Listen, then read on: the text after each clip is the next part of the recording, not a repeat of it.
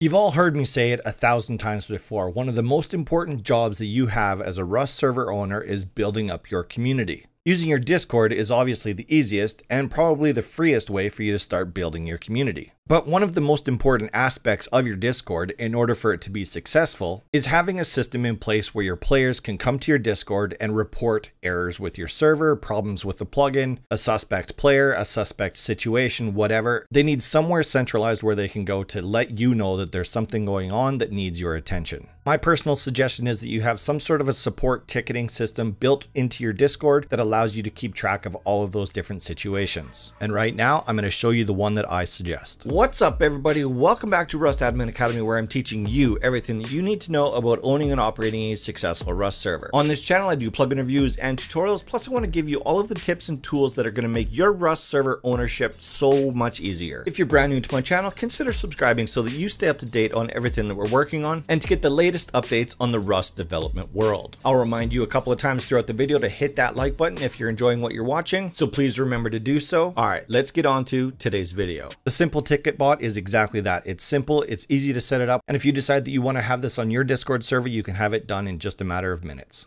So there's just a couple of important things that we have to make a note of before we can actually start playing around with this tool. First of all, this bot is not hosted anywhere. So once you purchase this bot for $19.99 from CodeFling.com, link in the video description down below, you'll have to actually host this bot. Now there are ways that you can host a Discord bot on your local network if that's what you decided to do. But what I suggest you do is hit up one of the actual Discord hosts. And as you can see here on the documentation page for Simple Ticket Bot, CodeFling has actually put a warning right on the page there that says this bot needs to be hosted somewhere. Here's where we suggest to go. So if you click on this blue bar, it'll take you to serverstarter.host where you can select one of those hosted bots. My suggestion, of course, is you go to icehost.com, you go into their bot hosting section, and you can pick up a hosted Discord bot from a company that actually supports my channel and what I'm doing. One thing you'll notice when you download this file is that it actually comes with two zipped files. One if you're going to run this bot on a Linux system, and one if you're going to run it on a Windows system. And obviously, because I'm using a Linux system, I will be using that Linux file. However, if you're hosting this on your home network, which is probably running Windows, you would obviously use the other one, but the process is going to look exactly the same. Once you've uploaded the zip folder into your Discord bot, you obviously want to extract that to this location, and then we can actually go back and delete that original zipped file. These are all of the files that you need to run your Discord bot. However, there is a little bit of work that we need to do to the configuration file before we can actually fire this bot up. So let's open up config.json, and this is where we're going to do all of our work before we can fire up our bot for the very first time. So one thing that you might notice the very first time you open up this config file is it might feel a little bit overwhelming. It's actually not that bad if you go through it step by step. And it's important to know that Amino has set up the bot so that it comes with 3 pre-configured buttons. So what I found helpful the very first time I was going through this configuration file is actually finding where those buttons are and minimizing them so that I don't have to actually see all of that information and I can just deal with things as I go along. So scroll down through the configuration file till you get to the ticket settings, and I want you to hit on this arrow button right here. So what this is going to do is it's going to minimize this entire section that has to do with this cheater report button. And then we can do the same thing for the payment support button. And of course, we can obviously do the same thing with the ban appeal button. Again, all of these are just pre-configured buttons, and you of course can go through and change them. They don't actually have to be that functionality. You can change the functionality of them. And we're going to go through that in just a couple of minutes. The point of that whole exercise was to minimize all of the stuff that we don't need to deal with right away so that it shrinks down this configuration file to about 50 lines. In fact, it's exactly 50 lines, which is a whole lot easier to deal with. All right, so let's go up to the top and let's get started. So the very first thing that you're going to see on your configuration file is the fact that you need a bot token ID as well as a bot client ID. Now I've broken that video out into a separate one. It's going to be in the top right hand corner right now. So follow along that video step by step. It's going to get you all of the information you need to carry on with this section of this video. So you have to make sure you come back to this video after you're done watching that video.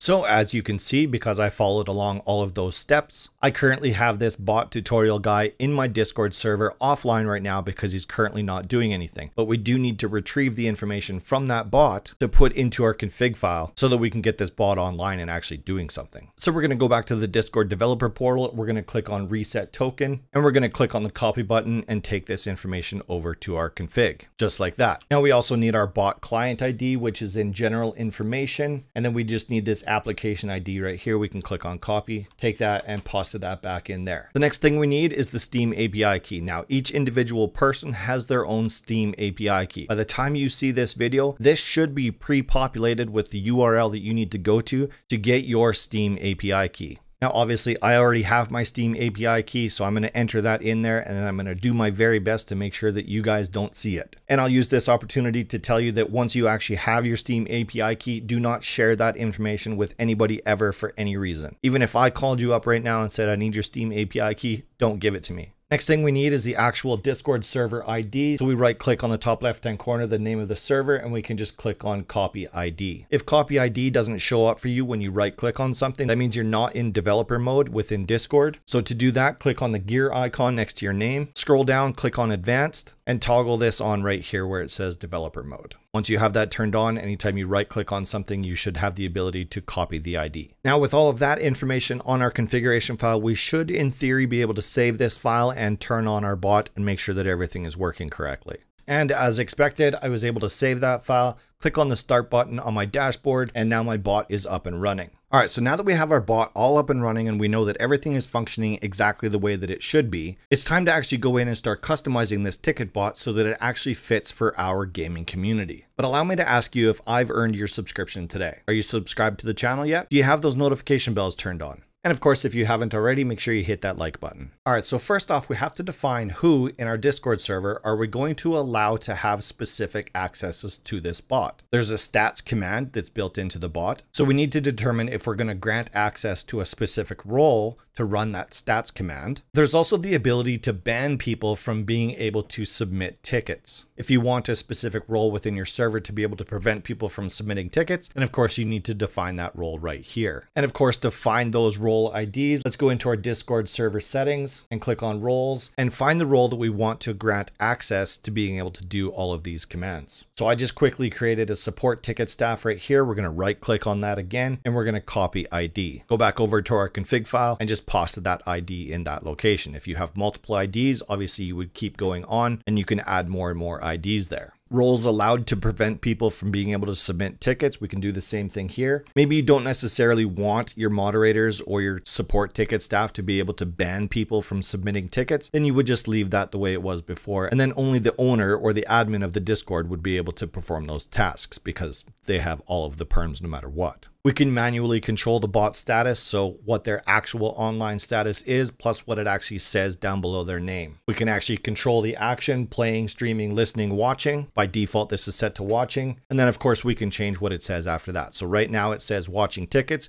We can change that to whatever we want, watching srtbull's YouTube videos, whatever you want. Here's where we get to decide if the ticket bot is actually going to be utilizing Battlemetrics information. If you're familiar with Battlemetrics, you know how valuable that information is. So I would suggest you get into it if you're not already. And if you are familiar with it, then you're going to know exactly what you need to do here. Again, with this Battlemetrics token, though, by the time you see this video, this should be pre-populated with the URL that you need to go to get your Battlemetrics token. Again, I'm going to put my Battlemetrics token in there as well as my org ID, and then I'm going to scroll down so that hopefully you don't ever see that information. If you're using any kind of linking system, whether that be Steam Cord, Simple Link, or Platform Sync, you can define that information here. If you're not using any type of linking system, of course, change this to false, and then it won't rely on any of that information. And then the last thing that we need to set up is what the actual panel is going to look like. And I know you haven't actually seen that yet because I haven't shown it to you, but here we get to define all of the information that's going to reside on the panel that will be in the channel, where we get to express all of the information to the people that come in there to submit a ticket. Now you're going to notice that everything in this bot is pre-populated with Rustmania information. Obviously, you're going to want to go in there and change all of that Rustmania information so that it reflects your gaming community instead of Amino's. And if you're familiar with Discord embeds, most of this is going to look very familiar to you. You get to customize what the embed is going to look like. You can change the colors, you can change the image that it actually uses. I'm just going to continue using the one that Amino has actually supplied with the bot, but you can change it up to whatever you want. If you are going to be using a new image for your embed, obviously you would change this URL right here to reflect your URL. This next line is really important though, roles that are allowed to send the panel. And now again, I know that I haven't shown you the panel yet. I'm going to do that right after we go over this section right here. But who do you actually want to be able to send the panel to the Discord server? Typically speaking, you would only need to send it one time. That's of course after you've set everything up and it actually looks the way that you want it to be. You would only have to send it one time. You shouldn't have to resend it ever again. However, during this process, you will be making changes to the configuration file, shutting down your bot, restarting it, and then you'll have to resend the panel in order to make sure that whatever changes you just made to the config file actually are taking effect on the bot. You're going to end up doing that a bunch of times. So if it's not going to be yourself as the actual Discord owner, it would have to be somebody that you trust, and you would put that role ID in here. So if we head back over to my Discord and click on my profile, you can see that I have the owner role granted to me. I'm just going to right click on that and copy that ID and put that role ID right there. So let's save this configuration file. And because we made changes to the config, we actually need to stop and restart this bot. And we'll just make sure everything boots up correctly again. Yep, it says that the bot is online. Now we can go to the Discord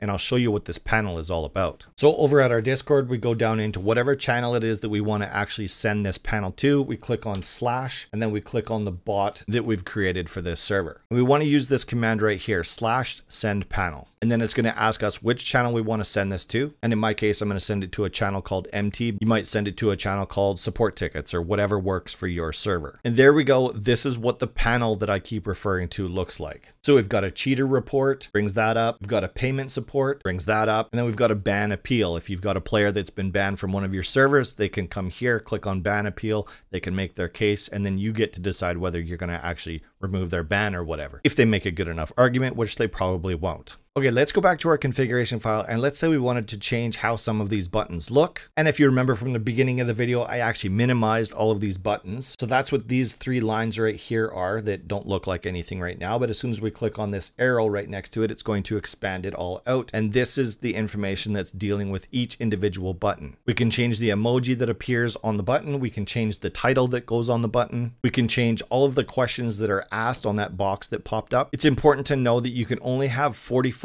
characters in each one of these questions. As soon as you go over that 45, it's actually going to break the bot. So if you click on one of your buttons after you've made changes in here and you realize that it doesn't actually work, I think it says the bot is thinking forever and ever and ever. And then you come back to your bot console and realize that it's actually crashed as a result of that. In going through the preparation for this video, I did find that. I changed a bunch of these questions. I didn't know that there was a 45 character limit. And of course I broke my bot. We can break up all of the submitted tickets into their own category and their own channel, obviously, which is going to be helpful. You would define that information here, so we can define the category right here, and then we can define which channel that ticket actually goes into. Now, I inadvertently made that sound like it was optional, like you had a choice whether you could define a category and a channel for these tickets to go into. This is not optional. You have to do this part. So as you can see in my test Discord here, we've got this support tickets category right here, and you can copy this ID, transfer that back over to the config file, and then you can have an individual channel for each different type of ticket if you want to, or you can just have all of the tickets go to the same channel. So like in this case right here, I have a cheater report channel. You would also have like a payment issue channel or a ban appeal channel if you wanted to, or you can just reuse these 2 IDs on the other 2 buttons, which don't get covered in this video because they look exactly the same. They just have different wording. If this part of the video is not absolutely clear, make sure you let me know in the comment section down below so that I can respond and let people know what I'm actually trying to get across to you. Next, we get into the ticket permissions. So do you want to require that a Discord member actually has a specific role before they can actually submit a ticket? Sometimes a lot of Discord servers will have a verification system before you can actually enter the main part of the Discord. That's typically like a membership or a verified role. There's some sort of a role that you have to get before you actually get access to the full Discord server. You may want to put that role in here. Therefore, you can't have people coming from outside that aren't verified on your Discord server submitting a bunch of tickets that are completely meaningless. So in my case, I do actually have a member role where they have to go through a verification process in order to be a member on my Discord server. So I would put that role right here. Do you want to allow players to be able to close their own tickets, true or false? By default, this is set to false. I would suggest that you leave it at false. Do you require the user to be linked? So that linking system that we talked about a couple of minutes ago using Steam Cord, you can make it so that they actually have to have their Rust game or their Steam ID directly linked to your Discord. And you would use one of those 3 linking systems that we talked about earlier. Right now, I'm going to change that to false because I'm not going to require any type of linking for this demonstration. And then we have to define some staff roles, so who can actually respond and report on these different tickets and who can actually close them. We would want to define those roles here. So moderator level, in my case, I have an owner level, so I would probably add that here. And then once a ticket is submitted, do we want to actually mention one of those roles in order to grab somebody's attention right away that somebody submitted a ticket? If you do want that, if you want a specific role mentioned, mentioned, you would put that role in this section right here. You can have pre-built response messages or canned messages, depending on what you're used to them being called. But if you're finding that you have a bunch of specific tickets that you're always responding the same way to, you can have a pre-canned message that you just click on and it responds that, and you don't have to rewrite it each time. And as far as I know, you can add as many of these pre-canned messages as you want. By default, it comes with 2, and all you'd have to do is copy pasta this section right here, and you can put in as many pre-canned messages as you want. As far as I know, it's as many as you want. So I just posted that over like 10 times. If there's a problem with this, the bot's going to tell us. The next section here, we get to decide what the actual ticket embed is going to look like once a player has actually submitted one. Again, same thing as before. This is all pre-populated with all Rust Mania information. Make sure you change that to reflect your game community. Right away, we've got 2 different options, whether the player is linked or if the player is not linked, because it will appear differently if you decide to. And then of course we get to determine what the embed is going to look like once the ticket has been closed. Same thing, go through, change all of the Rust Mania stuff so that it actually reflects your community. You can think of this section as more of like a promotional thing, so that all of this information and all of these links are going to be displayed to that player once their ticket has been closed. And then the very last thing that we get to do here is we get to decide which buttons are actually going to be available inside that ticket once it's been submitted. You're going to see exactly what I mean here in just a second. So if you want to change the text on it, or if you want to change the icon that's associated with it, whatever you want, you can customize what these buttons look like. But let's go have a look right now so you can see exactly what I'm talking about.